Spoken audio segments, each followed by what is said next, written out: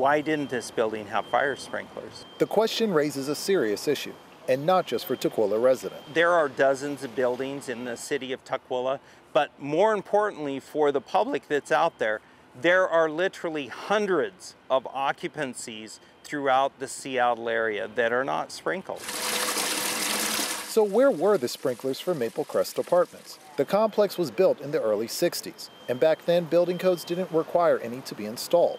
When the building codes were updated, the building wasn't.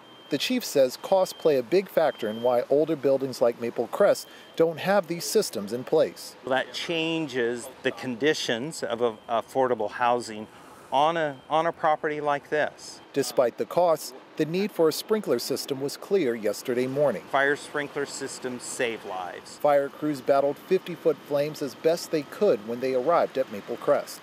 But the complex was completely destroyed in the end. Chief Wittwer says a sprinkler system could have helped. Our people that responded to this call did the absolute best work that they could do to evacuate the people out of the building. 3 people were not able to.